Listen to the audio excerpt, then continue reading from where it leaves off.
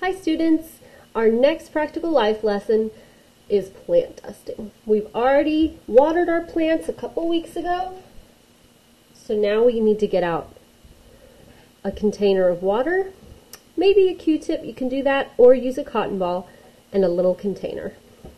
I found this plant around my house and it is I watered it this morning, but I have quite a bit of, look, there's some dust on there. It is not looking exactly the way I think it should.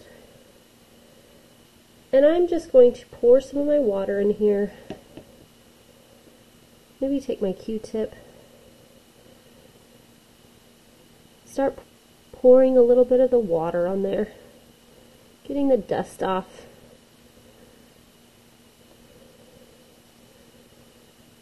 Just to make it look nice.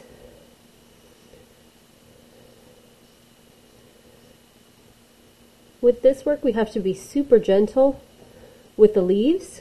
We don't want them to break. Oh, here's a good one. Oh my, this one is dirty.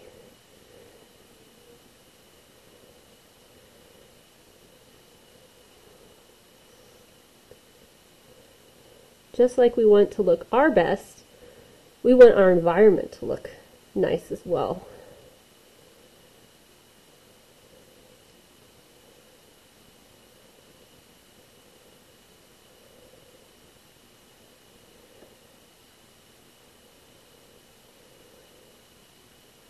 Make sure to be super gentle. And don't pull on the leaves, you don't want them to fall off.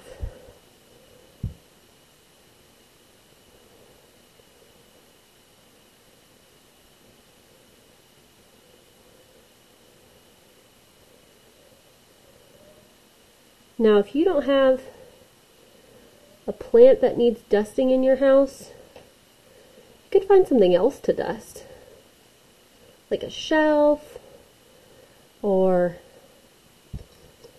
maybe a book or something that just really has been gathering dust and needs to look beautiful. Whatever you can find. Ooh, this one has a lot of dust. Oh my.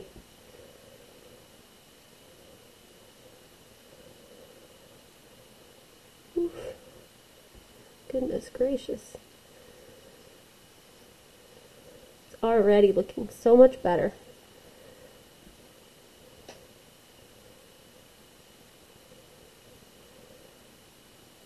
And this work is going to help us out with our mirror polishing or our metal polishing. It doesn't have as many steps, but so it gets us prepared for those other steps we have to take in those long works.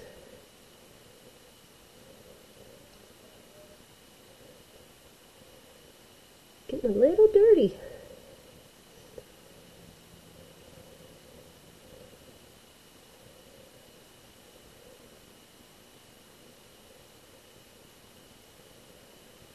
So stick with it. You want to make sure you get all the leaves. Because if there's only, oh, there's one I missed.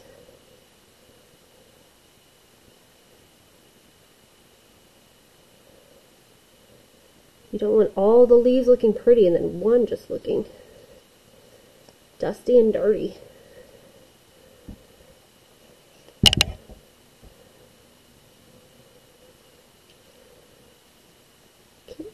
Oh.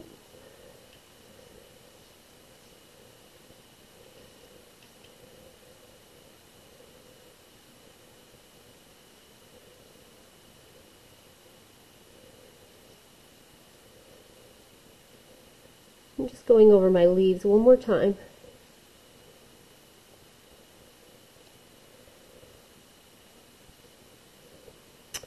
That looks so much better.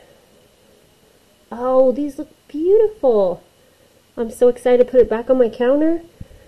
Thanks for watching, you guys.